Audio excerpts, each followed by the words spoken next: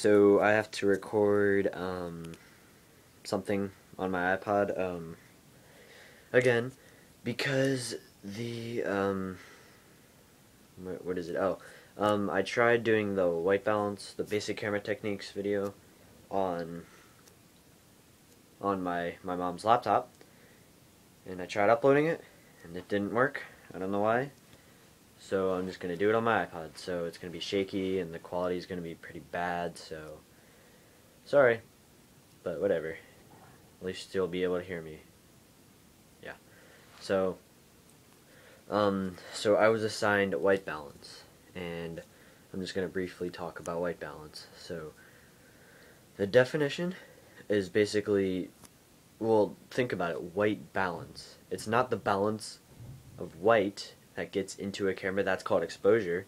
White balance is the amount of blue that gets into a video, or the amount of yellow that gets into a video, or film, or picture, or it can be a whole lot of different stuff. So to solve it, you will always have a white balance setting, exposure, all of that stuff. You'll always have that on your computer, so you can mess around with the settings to make sure that it's all good. White balance, if it's not correct and not as accurate as it can be, your video, it'll make your video look really weird. So keep an eye out for that. Let me think. I actually don't know what else to say, but I will say it also depends on your film. Like, are you shooting outside? Are you shooting inside? Are you shooting in a dark room? All of that can matter.